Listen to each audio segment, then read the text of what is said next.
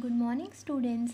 सो yesterday हमने पढ़ा था noun pronoun means parts of speech के बारे में, जिसमें होता है noun, pronoun, adjectives, preposition, verbs, adverbs, conjunctions and interjection. There are 8 parts of speech.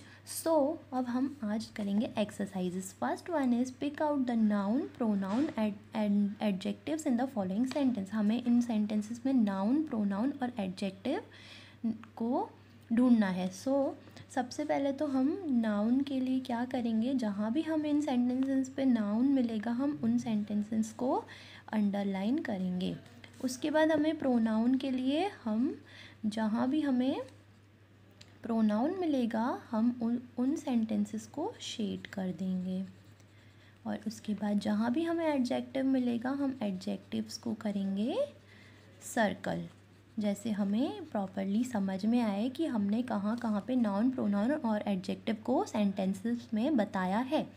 हमें पता है नाउन होते हैं नेमिंग वर्ड्स, प्रोनाउन जो नाउन की प्लेस पे आते हैं, मतलब जो ही शी नाम की जगह ही शी जब हम यूज़ करते हैं उन्हें कहते हैं हम प्रोनाउन। और थर्ड वन इज़ एडजेक्टिव्स, जो डिस्क्राइब करते हैं कि क्या एक्शन हो रहा है, जो क्वालिटी को डिस्क्राइब करते हैं। Describing words are known as adjectives. तो सबसे फर्स्ट सेंटेंस है Jawaharlal Nehru was the first prime minister of India. तो यहाँ पे जवाहरलाल नेहरू क्या है, नाउन है, because it is a name. तो हम क्या करेंगे, नाउन में अंडरलाइन कर देंगे was the first.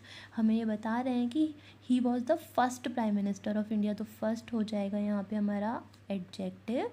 And prime minister again is a noun of India. India is a place, तो ये it is also a noun because noun is a name of person, place, animal और thing. So second one is India exports T and sugar to foreign countries. यहाँ पे India place है मतलब noun है, T and sugar is also a noun and country is a place.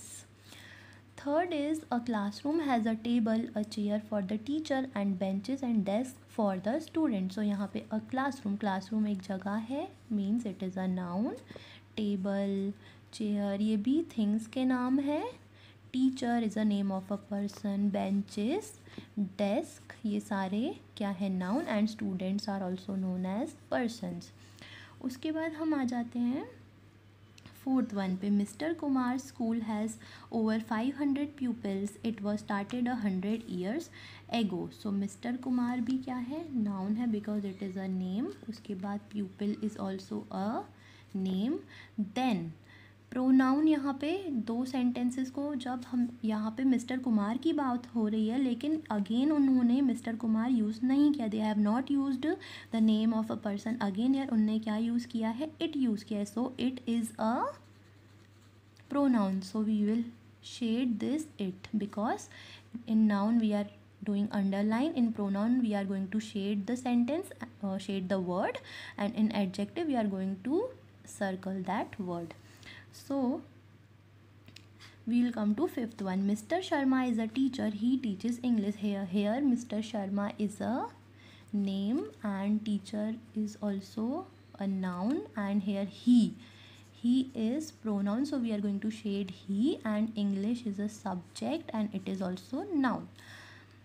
Now come to sixth one. Our team played a splendid game. Now here also there is no any name used. Our is pronoun.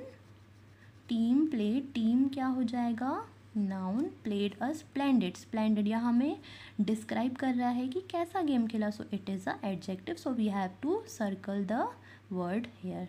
A big crowd watched the game. यहाँ पे big क्या हो जाएगा, big is a adjective. Crowd means talking about people, यहाँ हम इसे underline करेंगे. और गेम की बात हो रही है इसीलिए इसे भी अंडरलाइन करेंगे, it is a noun. So next one is the questions were very difficult. The questions, यहाँ पे द क्वेश्चंस की बात हो रही है, दीज आर द नाउन्स. और वेरी, यहाँ पे वेरी वो बता रहा है कि very difficult, so very will be adjective, तो हम यहाँ पे सर्कल कर देंगे. And last one is king Dasharath become very old. यहाँ पे ये नाम है king Dasharath, so we will underline king Dasharath and we will circle old because it is a adjective.